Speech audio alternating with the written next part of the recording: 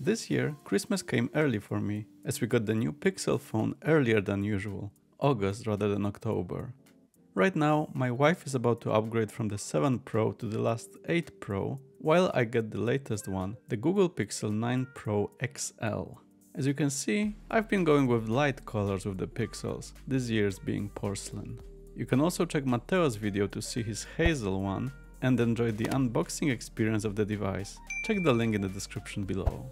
In today's video, we'll go through the setup experience, software, and touch on some AI features as we go. To start, you'll need a SIM ejector tool, which comes in the box, and a SIM card. Well, you could just use Wi-Fi, I guess, but let's assume you want to use the phone as an actual phone. I took the SIM card from the Samsung A55 5G, which I was reviewing earlier. Unfortunately, unlike the Samsung, Google phones don't come with a second slot for the secondary SIM card or a microSD card, so you'll be limited to one SIM and the storage on the device. Luckily, the 256GB version was discounted before the release, so I got the bigger version this year. Once we install the SIM card in the slot with the pin upwards, we can put it back into the bottom of the device. Okay, let's switch it on now. We got the usual Google logo, but this time we get a teaser of what's to come. The logo changes to the Gemini animation, suggesting a lot of AI stuff coming. More on that later. After a moment, we get a welcome to Pixel message with language selection, accessibility menu, and the usual shapes bouncing with some nice haptic feedback. There are plenty of languages to choose from, but I'll just keep it as English US. So let's get started. You can set up using another device, but I always like to start from scratch to avoid keeping old apps I never use forever, so I'll skip it. Next, let's fast forward through a few steps. Signing into Wi-Fi, getting the phone ready, and signing into Google. For the last step, if you have two-factor authentication, which you should, you'll get a prompt on your old device, so let's approve it. There's a lot of terms and conditions, so let's skip that as well. Next, security. First, a PIN, which they now recommend to be 6 digits long, so let's do that as a fallback.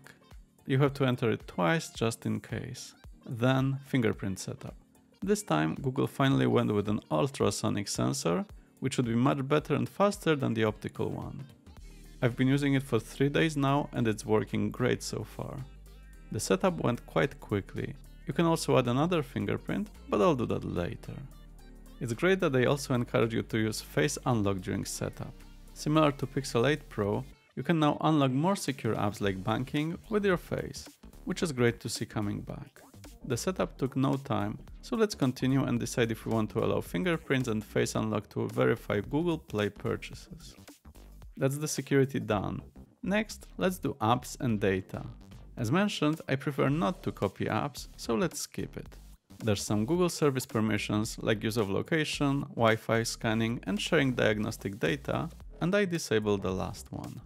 The phone will also automatically download software updates, which is great. Especially that Google now guarantees 7 years of security updates, which is just amazing. You can also decide if you want to bag your device data to Google, which I like, so let's go with that. Next, some info about the warranty, about AI features, which we'll discuss in a moment, and even more about Google's Gemini AI features. There's also more about the Screenshots app, which I'll show a bit later as well. There's also some safety features like car crash detection and satellite SOS, useful when there's no Wi-Fi or mobile networks. You can also enable finding contacts nearby and sharing data with you, which might come in handy if you want to send someone nearby a photo or some other files. We can also configure Google Pay's payment methods by entering card details when requested. There's obviously some terms and conditions, and you can verify the card later on. Next, there's some quick setups. Language selection for instant translations, enabling or disabling the Now Playing function, which I'm always impressed by, configuring Always On Display, deciding how much info to show on the lock screen, emergency SOS settings, font size, which I actually increased a bit to see how it works, adding another account, which I'll do later, and reviewing additional apps. I kept most of them, but disabled Google Keep since I used Notion instead. Finally, a quick walkthrough of the gesture navigation.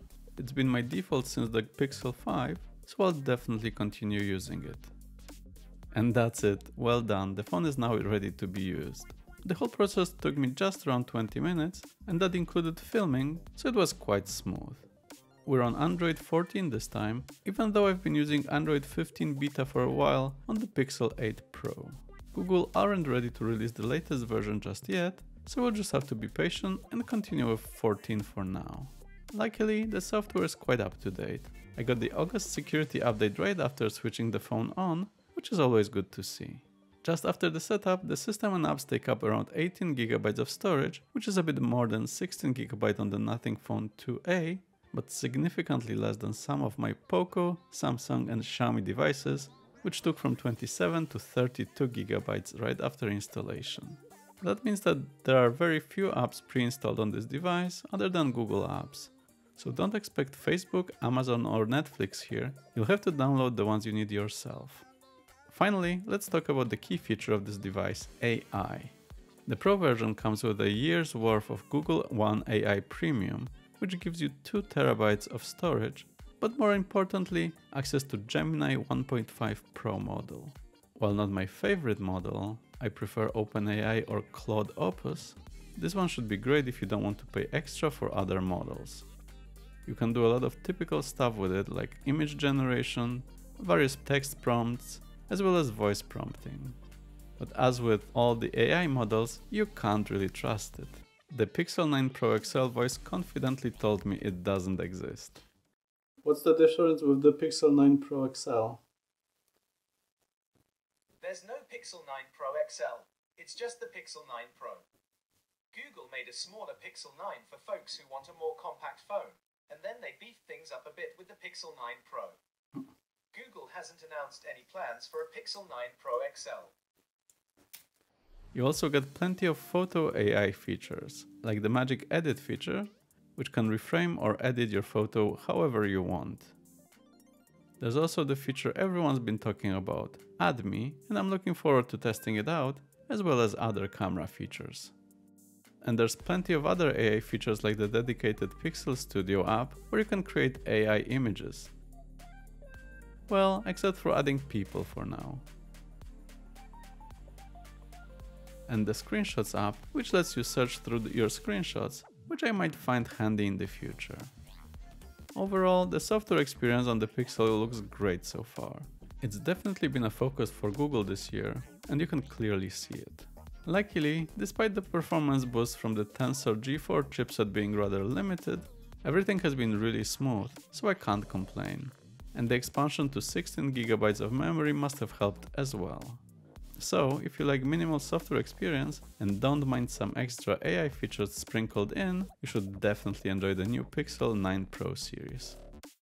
And that's it for today's video. Expect more videos from us as we're checking out the Pixel 9 Pro XL and Matteo is testing the Galaxy Z Flip 6. So if you haven't already, make sure to subscribe to see more videos from us. But for now, thanks for watching.